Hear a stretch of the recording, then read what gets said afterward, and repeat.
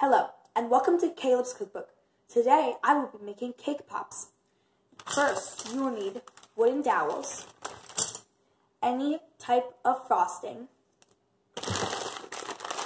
candy melts, 2 bags, and box cake mix or any cake mix that you have. So I have my cake pre-baked, and now what you do is you take it and you just dump it into, using your hands, it's okay if you use your hands, just make sure they're washed, and take it and put it into your bowl. Now it doesn't matter how much it breaks up, because the next step is actually to break it apart. So now that it's fully, crumbled, you can take a spoon and just scoop out a big scoop of your frosting and then mix it together.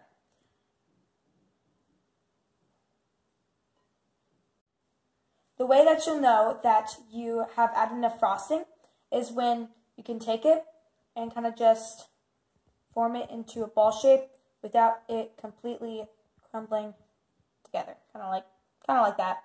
About 2 heaping scoops of frosting should do it. So what you're going to do is you're going to take your cake, kind of roll into a ball about the size of a ping pong ball or golf ball, and just put onto your tray and do that with all of your batter. Once you're done with your cake balls, take a tall cup and pour in your candy melts until it's about almost all the way full, I'd say, and then just melt it in the microwave until fully melted. Make sure every 30 seconds, stir and repeat. Just after it's fully melted, it will probably go down in volume. So you probably want to add a little bit more, and then just after you like that, gently stir in. And normally it will melt, but if you need to put it in the microwave again, then you can do that. Just make sure not to over microwave, or else it might burn or just not taste good. After that's completely melted, dip your wooden dowel into the candy melts and then just put it into the cake ball about halfway. This will ensure that when it hardens, it won't fall out. For this next step, you're probably going to need another tray.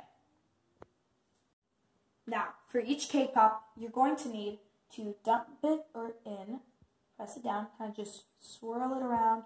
Oh, didn't work, but sometimes it does that and you're just going to have to retrieve it out with a fork. Now, if that ends up happening, I suggest putting your cake pops in the freezer so that it will just be extra a little bit cold and it will actually be able to stay on much better. Okay, so I have the cake pops nice and frozen, so shouldn't do that again, hopefully. But let's see. So you just put it in, kind of swirl it around, turn it like that, right? Until it's fully covered. And take it out.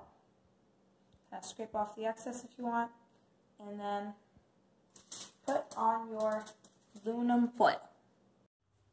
Once you're done coating your cake pops, put them in the fridge for 1 hour and enjoy. So it's been a day, and I gave some of the cake pops to my friends, and here's one of them.